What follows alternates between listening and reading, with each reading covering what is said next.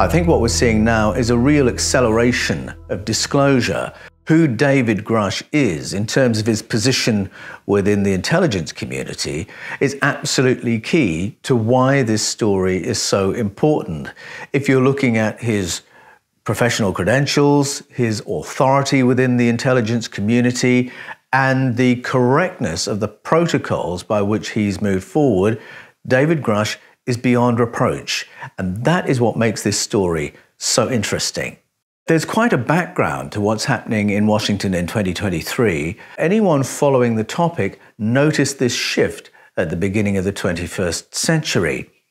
And from that time to this, there has been an acceleration of declassification. And so there have been files released by governments all around the world that mean that all of a sudden there is far more credible data available to the public about the UFO phenomenon than there has been in decades. Early in the 21st century, we saw the beginning of a movement for disclosure staffed by people who previously had been employed by government and military units devoted to analyzing UFO sightings. That's interesting in itself. The fact that people who had signed layers and layers of non-disclosure agreements and bound by layers of official secrets laws were allowed to campaign for declassification of government UFO files was interesting.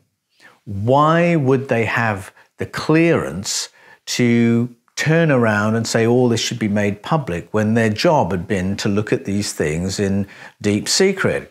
During that period, we had a figure like Paul Hellyer, the former Minister of Defense for Canada, claiming that in military intelligence and covert government, it was known while he was in office that we were in contact, that we were being visited by extraterrestrial craft. And he was allowed to say that. There were no consequences for him saying that.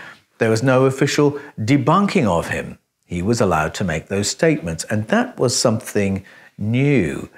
And then in 2008, Dmitry Medvedev, who at the time was the Prime Minister for Russia, on a live microphone said that each successive Prime Minister of Russia is given a dossier detailing the spacefaring civilizations with whom we are already in contact. And again, there was no debunking. President Putin didn't go on camera and say, I have to distance myself from my Prime Minister's remarks, or those are his private opinions. There was no kind of statement like that. It was just left hanging for people to notice. In that same period, we had the fascinating case of Gary McKinnon. Gary McKinnon, working on his own, had managed to hack NASA computers and evince data with images and text suggesting there was some kind of collaboration already going on between US military intelligence and an extraterrestrial faction. The USA wanted to extradite Gary McKinnon and put him in prison for the rest of his life. And Parliament in Westminster in Great Britain said, no, that's not going to happen.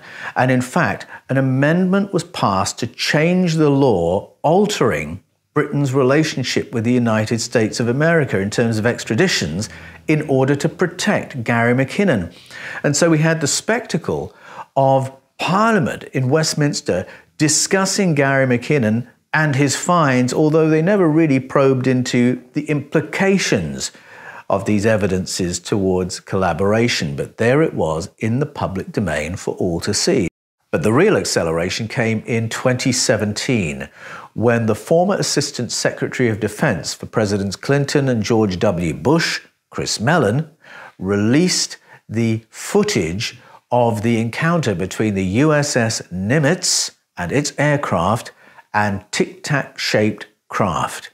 And that footage has now been viewed by people all around the world. We've seen those craft, we've seen how they move, and we understand what the unit's chief, David Fravor, means when he talks about the technological capabilities of those craft being well beyond anything terrestrial technology can explain. We now know that Chris Mellon had a clearance to release that. There were no repercussions upon him for doing that. And it was a kind of testing of the waters to test the public response. There was no blind panic.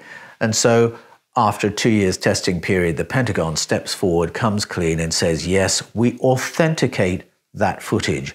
That encounter really did happen. And in fact, we have had a unit investigating these encounters and examining physical materials retrieved from UAP crashes for more than 70 years.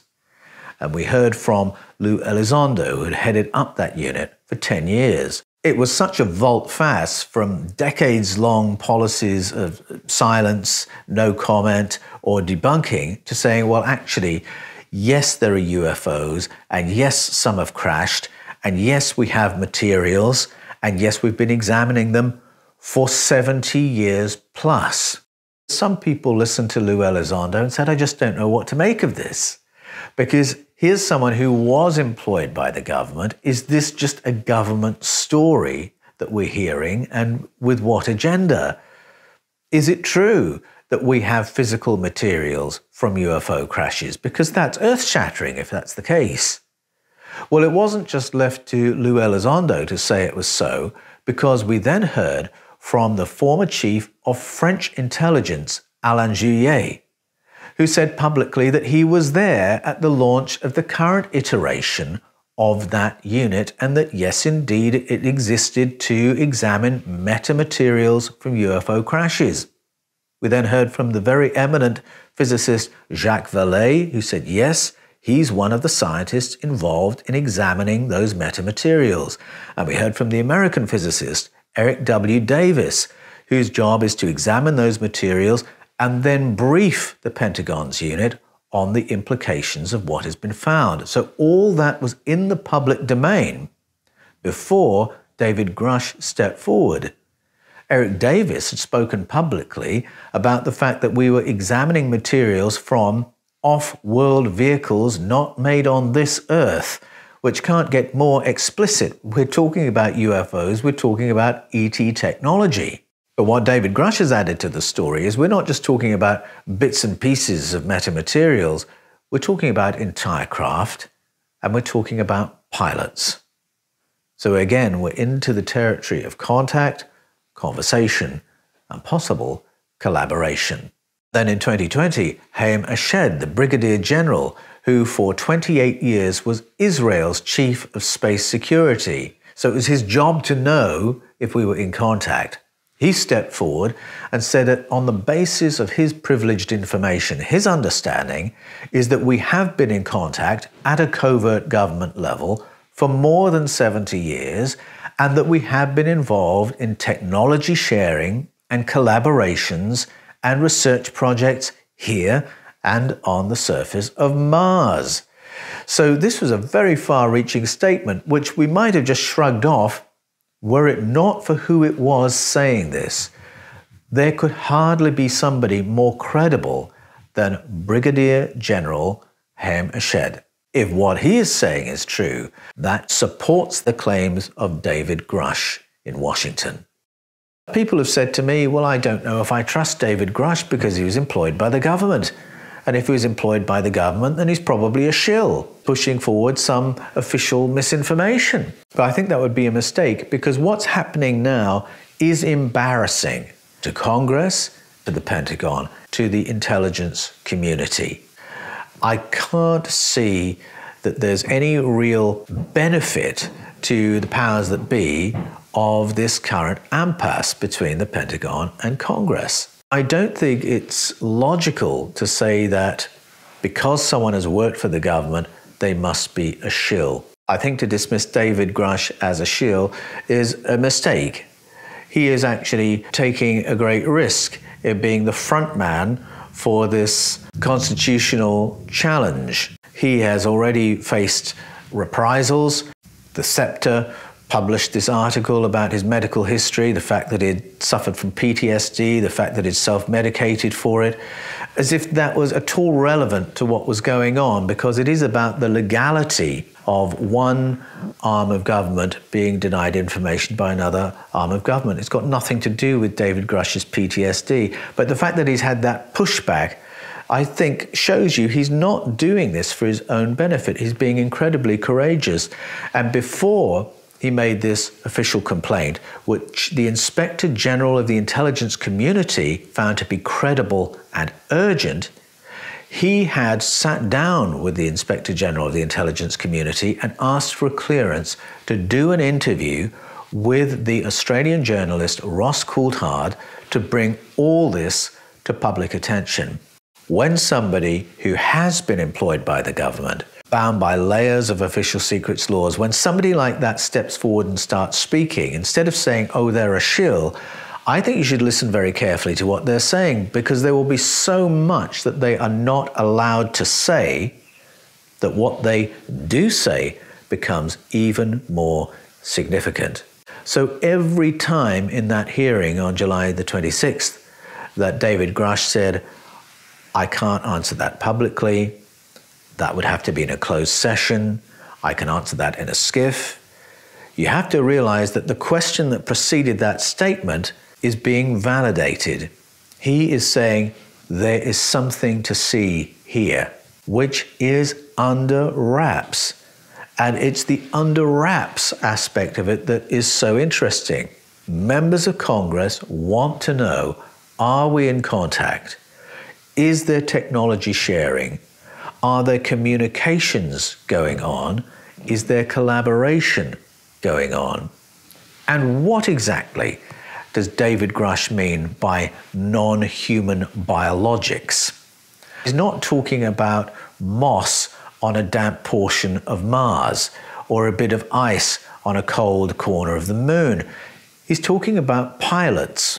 Are they alive? Are we in conversation? Are we in collaboration? That's what members of Congress would like to know, and that's what I think a growing number of the public is also wanting to know. By what right is information like that withheld from the public, and in whose interests? After more than 70 years of research, these units within the intelligence community must have some idea. It's high time that you and I are brought into the picture.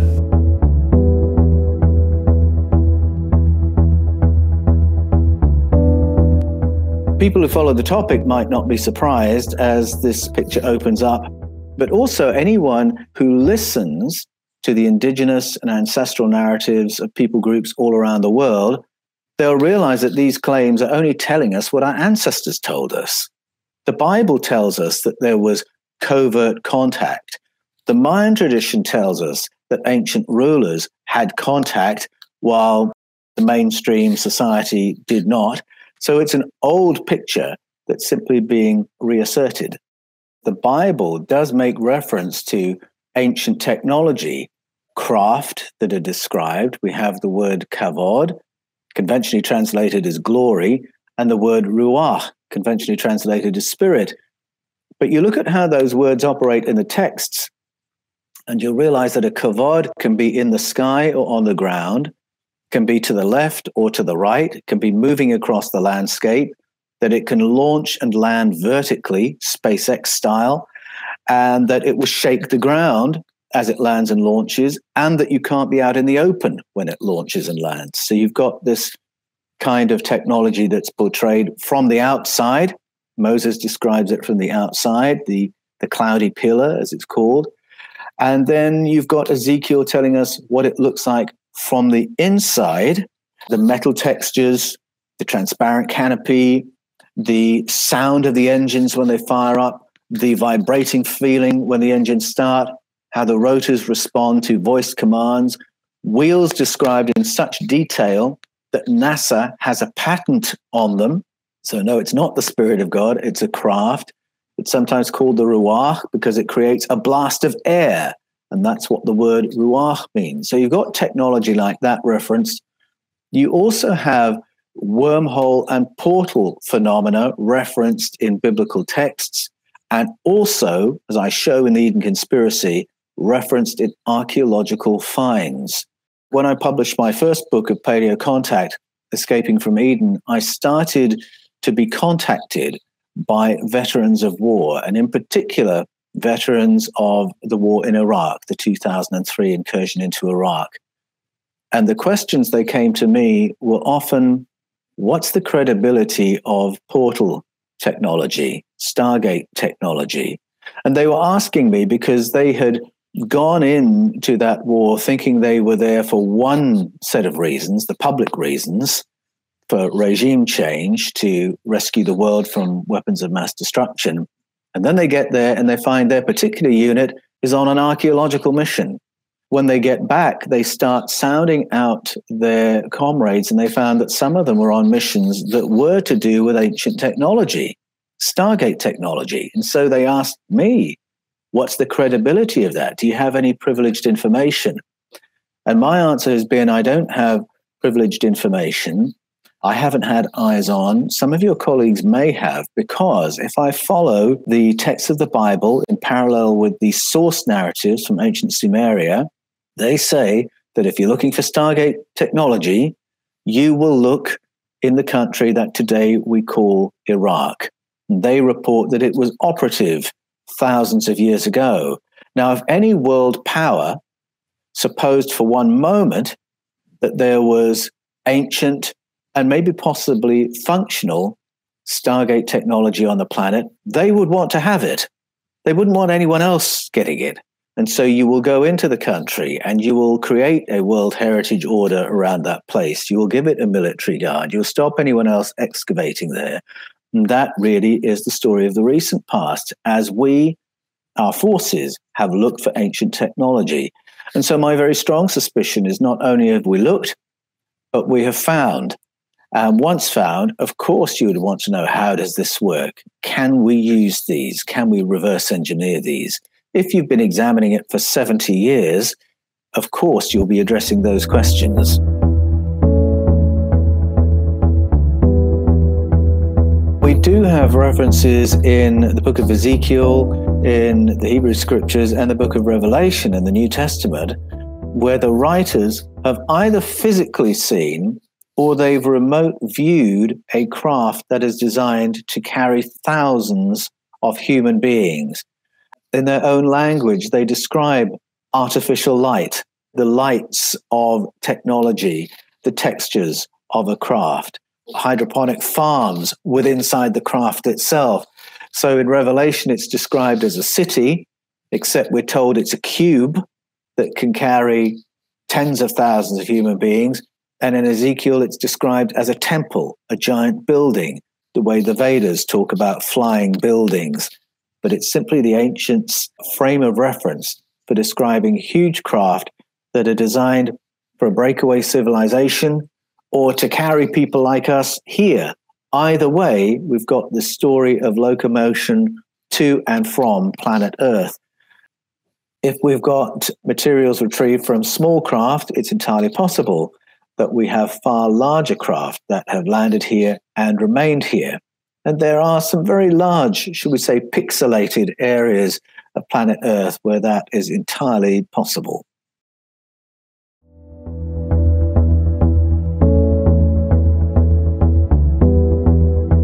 Now, if any world power supposed that there was ancient functional technology on the planet, they would want to have it.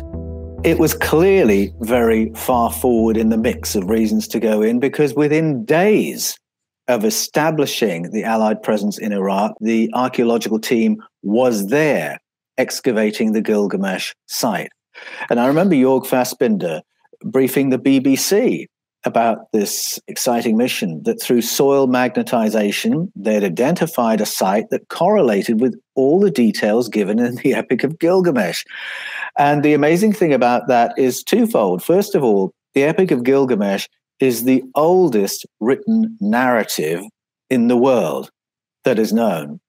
And it tells the story of Gilgamesh, a crossover king between the ET kings, the sky people or Anunnaki who governed our ancestors in the deep past, and then the human lineages of kings and queens and rulers who came after. Gilgamesh was a crossover, and he was a hybrid. So the opportunity of this find was to fact test the world's most ancient story. Was it fiction? Was this story that talked about ET rulers and then human leaders following fiction? Or did it happen? And the find in Iraq meant we could test that. It was the find of the age. And yet, we get there and it all goes silent.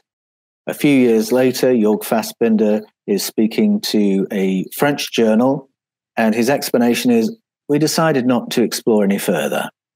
We decided to bury the site for its protection. Well, is that logical?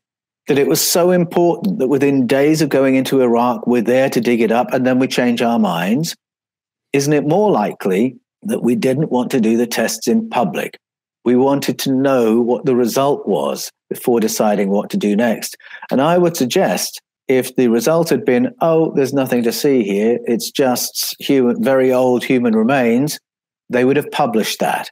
It's only if they'd found something further reaching that it would go quiet.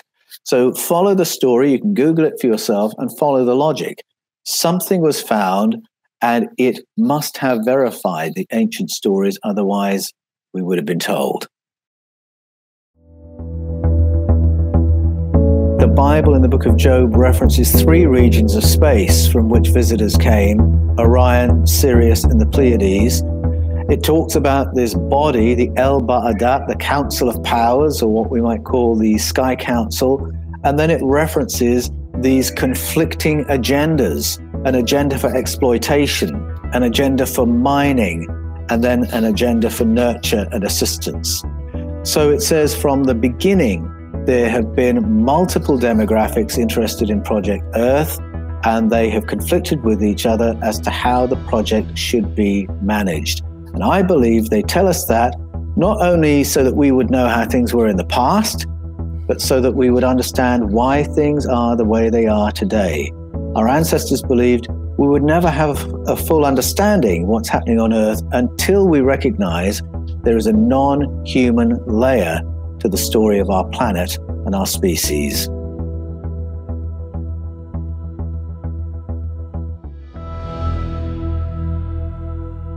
When I first came to this understanding through my research path for Escaping from Eden, I'd never heard of Mauro Bellino, but I was delighted as I came towards the end of producing that book to learn that I wasn't the only person arguing for these translations from the biblical texts.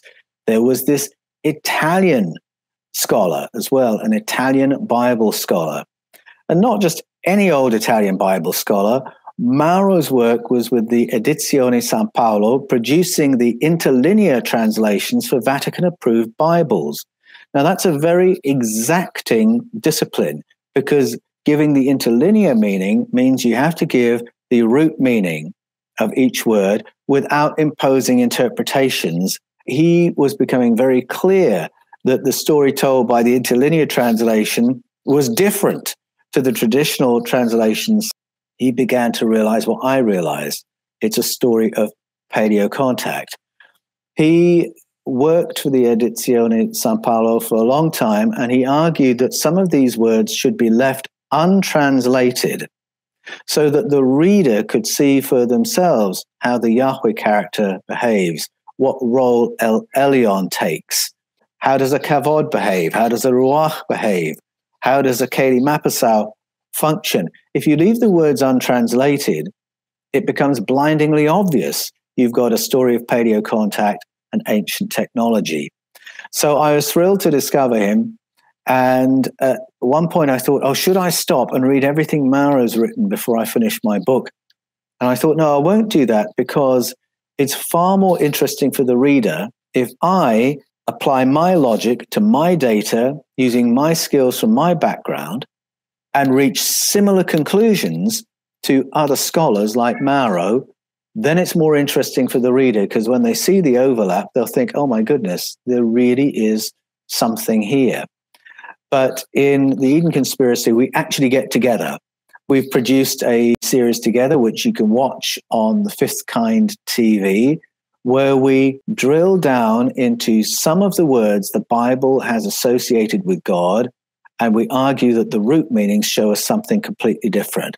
And in the Eden Conspiracy, I make reference to this series. I go to these words, I show how they operate, and again, make the point of, if you're not convinced by my root meanings translations, leave them untranslated and let the drama of the texts themselves tell you what is going on. And that was a lesson I learned from Mauro.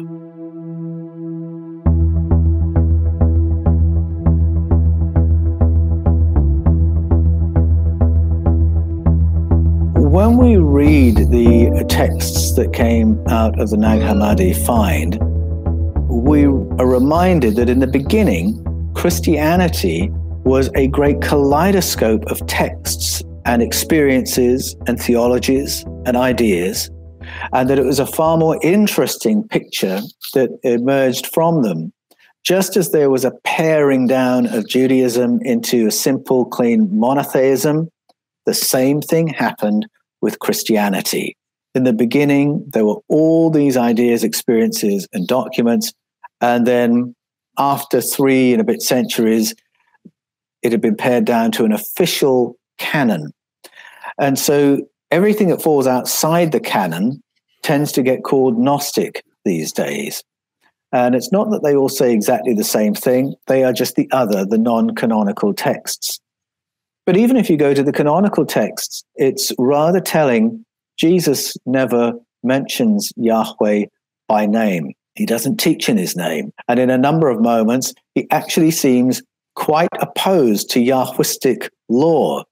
And early on in the church's story, in the book of Acts, the apostolic leaders realize Christianity is not built on Yahwistic law. Jesus has cancelled it. Many times he said, you've heard it said, but I say this. Moses said this, but I say this. The law said this, but I say this. He's putting Yahwistic law to one side and bringing something quite new. He talks to the Jewish leaders and he says, your father was a liar. Your father was a murderer. Your father was a devil. Well, who's he talking about? And why does he never pray to Yahweh?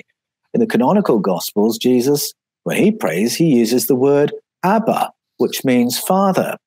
When the Gospel writers write, they use the Greek words kurios for Lord and theos. And theos means the God and source of the cosmos. The Apostle Paul defines the idea in Acts 17 when he says, by God, I mean the source of the cosmos and everything in it, that in which we all live and move and have our being, of whom we are all offspring. And that's very different from the vision of Yahweh in the Hebrew scriptures, in which Yahweh is an entity in competition with other entities. And so there's quite a break from one tradition to the other. Jesus was emphatically not a Yahwist. And even on the one occasion when he's in a synagogue reading from a Yahwist text, the gospel writers cannot bring themselves even to write the name Yahweh. They say, Pneuma Kurios, the spirit of Kurios, the spirit of the Lord. And so, yes, there's a break. You go into the non-canonical Gospels, and yes, a more interesting picture emerges. And you've got international thought washing through those texts. The idea that we are conscious beings who then have a material experience and then go on to another experience, that is in those Gospels. The idea that our region of space was modified by beings that were not God, that our planet was terraformed by a being who was not God, it's in those texts that you'll find it. And it wasn't just the Gospels that were found at the Nag Hammadi. Copies of the Book of Enoch were found there as well, which had not become part of the mainstream Hebrew canon because it's so overt in its description of contact with non-human entities. So in the Eden Conspiracy, again, I say, go back and look at what Christianity was in the beginning. Listen to what church fathers like Justin Martyr, Clement of Alexandria, Origen, Marcion were saying, and you'll realize that what I am saying is really primitive Christianity, Christianity that wasn't afraid to acknowledge a populated universe and that wasn't afraid to acknowledge paleocontact in the Bible?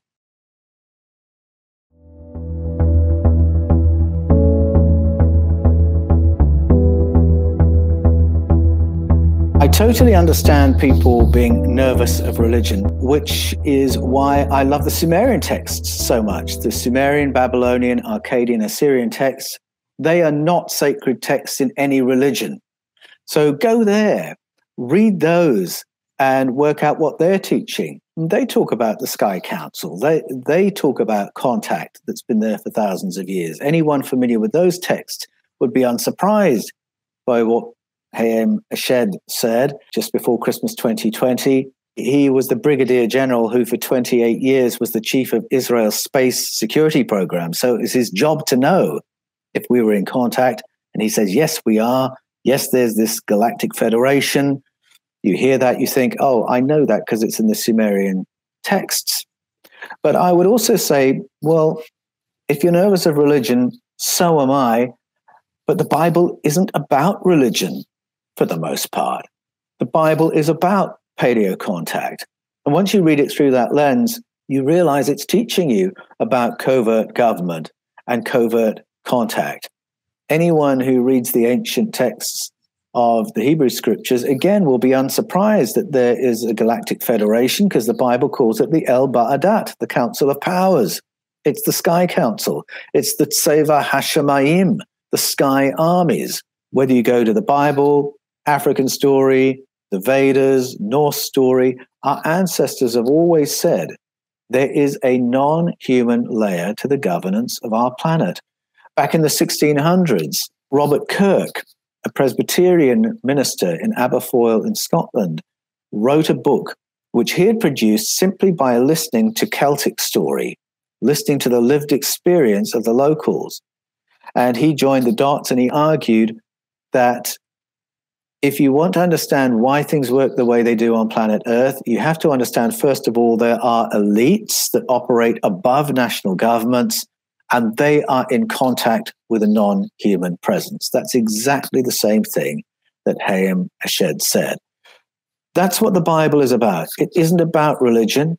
It's not there to teach religion once you see the big picture. Once you read the story of that reform from King Hezekiah through to the senior priest Ezra, you realize the authors have guaranteed that we never forget paleocontact by telling us how that story was suppressed and changed.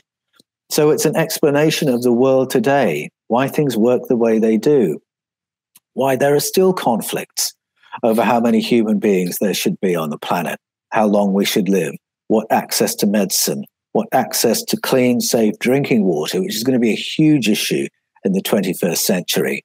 Our ancestors wrote this to equip us for the present and to engage intelligently with geopolitics today. I think we can't have an intelligent geopolitics until we realize exopolitics is involved. My hope for the future is not in the candidates who we're allowed to vote for from one general election to the next, but in terms of our allies on the Intergalactic Federation, our allies on the Council of Powers.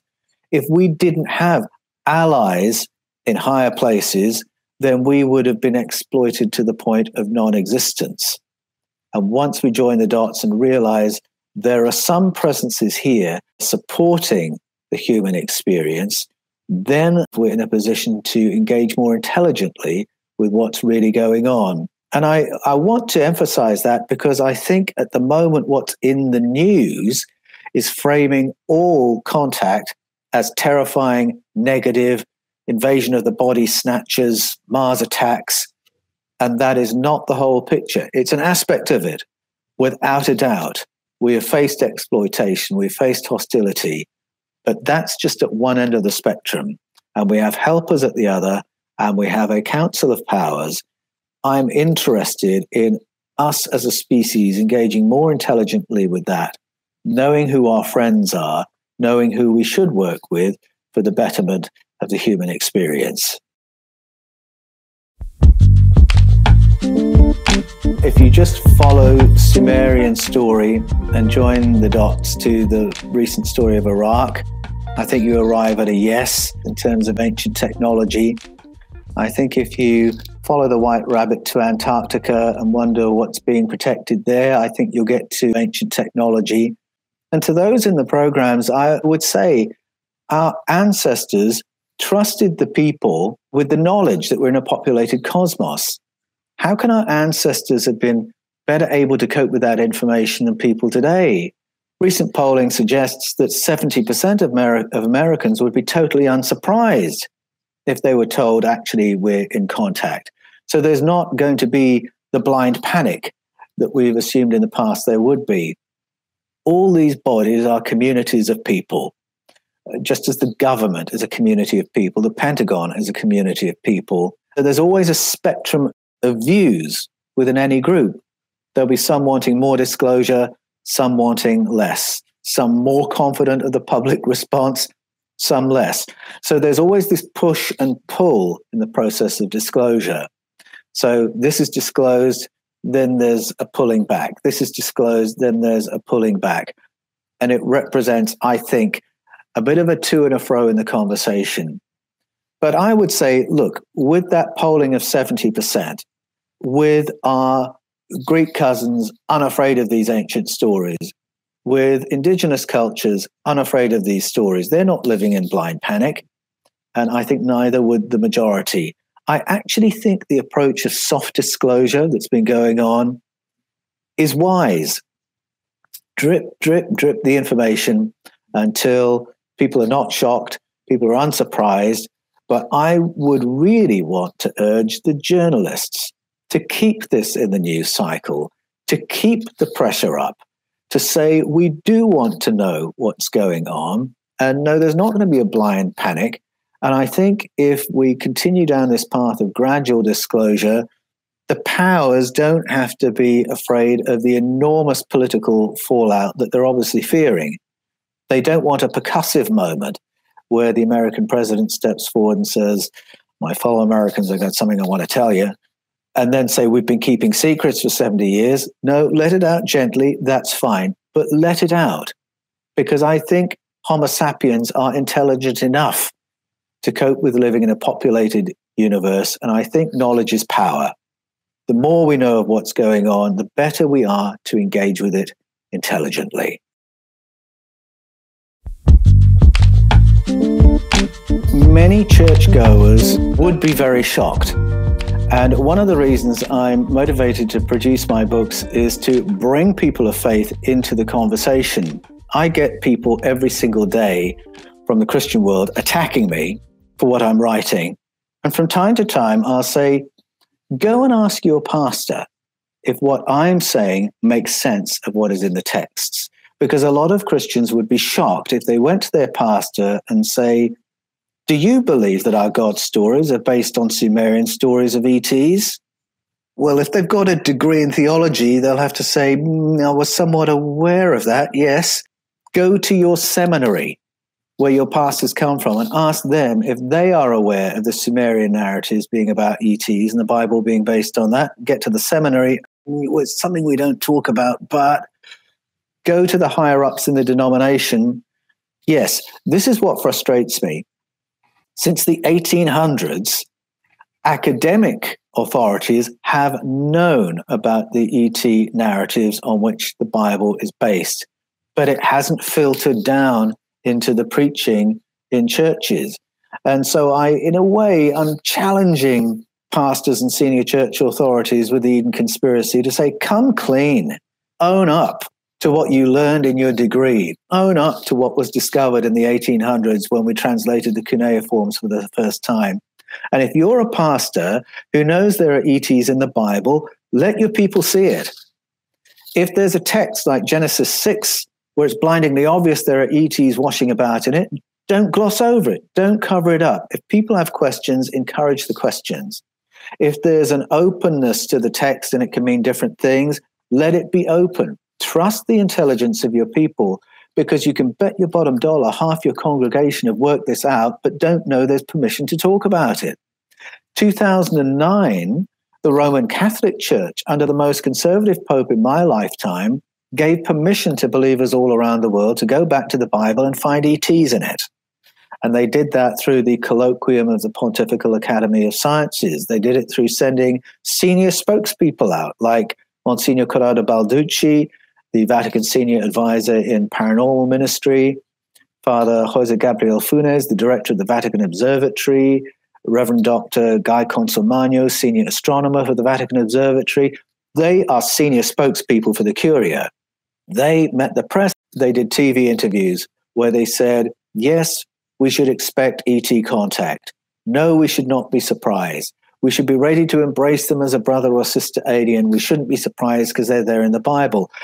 Now, look, if the Roman Catholic Church can do that under a pope as conservative as Pope Benedict XVI, it's high time that the rest of the churches give permission to their people to ask these questions, to see what's in the text, and then have an open conversation about it.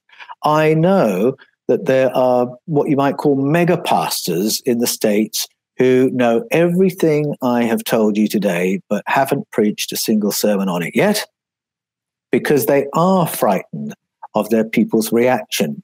But again, I say you can go softly, softly. You can read a text and say, now, what in the world is going on there? And don't answer the question. Trust your people's intelligence to join the dots, to put the puzzle pieces together. If you're a pastor, your job is to pastor people through the reframing that results from seeing what's in front of them. Many people in your churches will have had close encounter experiences. If they can't talk to you about it, who are they going to talk to? And if you can't pastor them through that, well, Christians around the world are far more ready to deal with this than we give them credit for. Believers can do business with what is going on, can engage with what's in the news right now, and begin to open up to a far more interesting cosmos. I just want to take a moment in this video to say a big thank you to all my followers for this. I've reached 100,000 subscribers on the Paul Wallis channel. So it's a red letter day. I'm going to open it live on camera here. It was just delivered by our postie, and I'm looking forward to seeing it in the flesh. And after several attempts, we are there. One beautiful, long-awaited silver play button. Well, I'm so pleased to have this. I want to say thank you for all your support that's got the Paul Wallis channel to this point. On The Fifth Kind, we're already up to 951,000 subscribers. But this is a red letter day for my humble Paul Wallis channel. Thank you for everyone who engages with it, everyone I've met through the comments, all the things I've learned and been enriched by in the conversations that I have from day to day on the Paul Wallis channel.